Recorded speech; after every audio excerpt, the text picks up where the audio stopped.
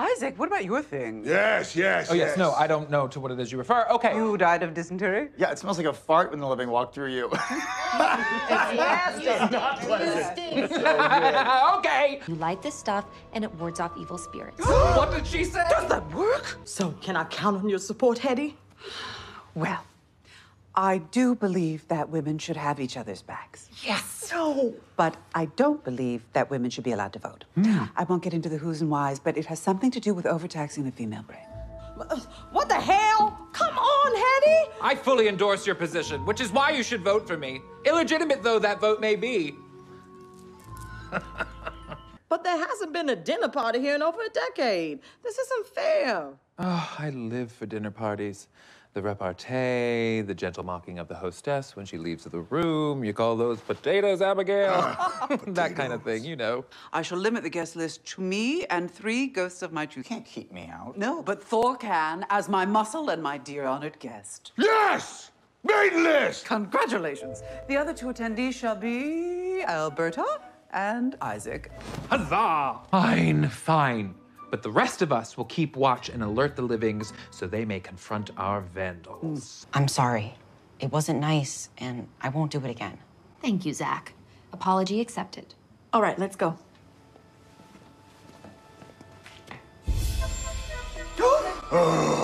The livings are not going to be happy. You know, well, the good news is that there's nothing they can really do. We're ghosts. We're impervious to their worldly punishments. They could take away our TV. Wait, no, but there's a new season of The Bake Off. All's well that ends well. Oh, God, I believe it's Sunday. Pete, I think it's time for Food Club. Oh, where did we leave off last week? Thor was talking about cod. Oh, yes, you're right. Absolutely. It was quite a cliffhanger, if I recall. Not so fast. Something doesn't smell right here. Well, I think everything smells perfectly fine. It was an accident. Also, Isaac lied. Hetty and Sass went along. And don't we deserve to be busted? Amen. Really? He's the one doing the right thing. I really do feel bad now. Samantha, we want you to know that we just feel terrible. Yes, and we would like to take this opportunity to formally apologize for this evening's, you know what, let's call them missteps, shall we? Because I think we all learned a very valuable lesson. Shut it, Isaac. Ooh, yep. You know what children need when they do something wrong, babe? You give them consequences. That's true, Jay. I like that. Small man using our own words against us. I'm not loving where this is headed. No TV, 1 week. But the Bake Off. All of us? No. Come on! You guys did this. Come on. Have you got enough room in that van for all your potatoes? That was a good one. So, there were a lot of rumors going around today about how I didn't have a girlfriend, and about how maybe I just made that up in a blind, sweaty panic, but here she is, in the flesh. The rotting flesh. I thought I might just maybe stay up here. What's that? I mean, we might as well stop sneaking around, right, baby? Well, we're not sneaking around. I spend every night in Pete's room.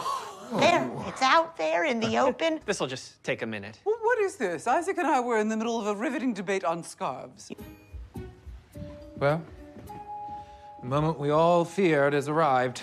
Pete's developed a spine. This is an unfortunate turn of events. What are y'all talking about? Pete's finally sticking up for himself, and you think that's a bad thing? Need I remind you what it was like before that saint of a man was felled by a little girl's arrow? No one compromised on anything around here. Isaac is right. Pete's spinelessness, it's the grease that keeps the wheels of our little world turning. It's Hetty, Alberta, and me. 3 against 1. Thor, you must give up your room to Pete and the filthy one. Thor not moving. But we voted. Thor not believe in democracy. Oh, how convenient. Fine. I changed my vote to Isaac. Me too. Weasels! 'Cause you all suck, and I'd rather be with the cholera pit people. I guess I'm on my own. Sorry, Hetty, there's no room for that. Why don't you just bunk with Isaac? Why would that be okay? Because, well, you guys are old-timey and stuff. It's true. We are of a similar elevated status and share a mutual appreciation of the finer things. Well, I suppose if we must cohabitate, I could do much worse than the lady of the house. Of course, as man and woman, we will have to resist our natural impulses. But I think we're up to the task. The truth is, I have developed affections for someone on the estate. But it's, oh, wow. It feels like there's an actual lump in my throat. Isaac, we've been friends for 130 years. You can tell me anything. Oh, well, Hamilton pretended to not know me at a party once, and then got my name wrong several times over the years after that. Classic arch-rival shenanigans. The person who caught my eye is Nigel. Oh. Oh. He's the one who broke the bro code. Oh, come on. That was gasp-worthy. There's something wrong with you people. Well, I'm slightly embarrassed I didn't see it. Oh, don't be. I'm sure no one did. Because I know the story of how you really lost your pants. Oh, come on. I don't know why this has been so hard for me. And I guess I just felt that if I ever spoke of these matters out loud, it would mean that everything that came before it was a lie. But if that is what it takes to speak the truth, then so be it. And I am so deeply sorry for deceiving you. Again. Oh, seriously, Isaac, you already heard the answer. Just one more time. Alexa, how did Alexander Hamilton die? Alexander Hamilton died of a gunshot wound on July 12, 1804, at 47 years old. Again. What you have been the past 2 centuries is my dear friend. That could never be a lie. You think you're ready to tell, Nigel? Couldn't be less ready. Oh. But one day, hopefully, I will be. In the meantime, it's just nice to have someone to share my actual feelings with. Are you planning on asking anyone special, Isaac? Like a certain British officer you murdered, perhaps? Shh. No, you were still the only one that knows about that. And no, I am not ready. Oh, God, who would have thought that a prom of all things would create such a stressful social situation? I have an idea. What if we all just went together as friendly companions? Now, again. Last time, I swear. Oh, do you remember that footman who worked here for about a week in the 30s before he got caught stealing silverware? Oh, who, Clive? No, I don't remember him at all. Or the way he filled out those khakis. It was wild. Oh, the only tragedy here is that we haven't been doing this for years. Yes. So, have there been any updates on the Nigel front? No, sadly. Ever since our awkward conversation where he tried to take things in a more romantic direction and I Responded by running away through a wall. Mm-hmm. Yes, ever since that, we haven't spoken. I think he's avoiding me. I probably blew it. You did all this for me? Do you think she'll get sucked off now? Sucked off at prom? I suppose anything's possible.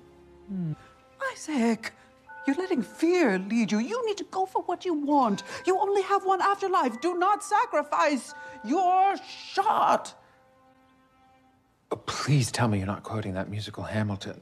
Incorrectly, I might add. I am, and I am deeply sorry, but it was just so inspirational. I'm gonna go tell Nigel how I feel. This is a very important moment, Isaac. I'm honored to be here bearing witness to it. In the room where things are happening. Oh my God. Please. I'm sorry. No, just stop. I will. I'll try.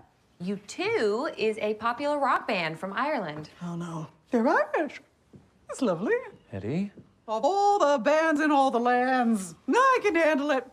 You should take it down. No, that's my poster. Take it down. That's my special new poster. Take it down! Why even open bed and breakfast? Sell cinnamon and live like kings! So, how did everything go? It's fine. I don't really want to talk about it right now. I like you. I like you too, Isaac. I knew. I already knew.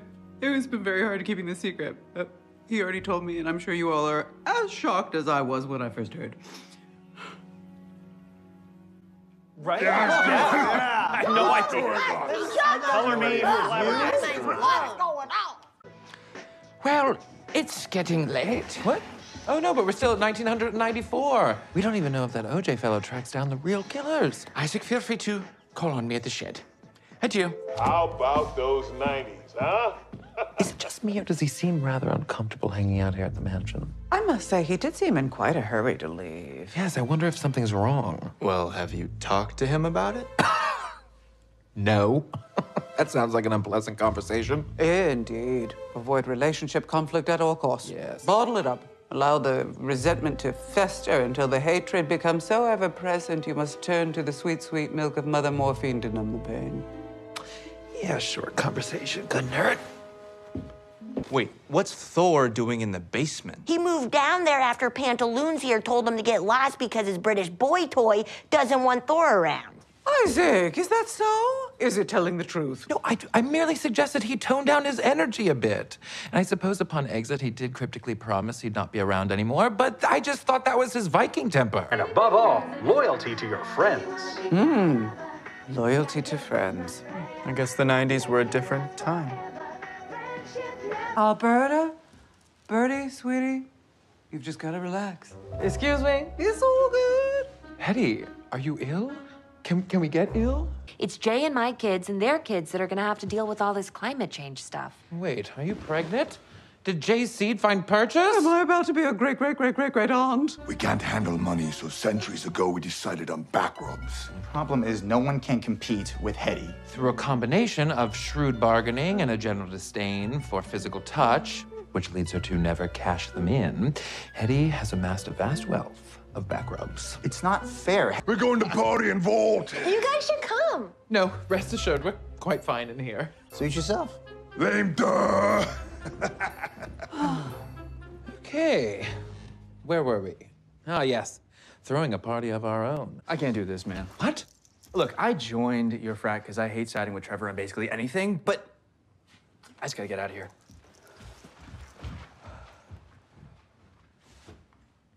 Well, it's just you and me then. That was so rude of Sasabi's just to leave us here like that.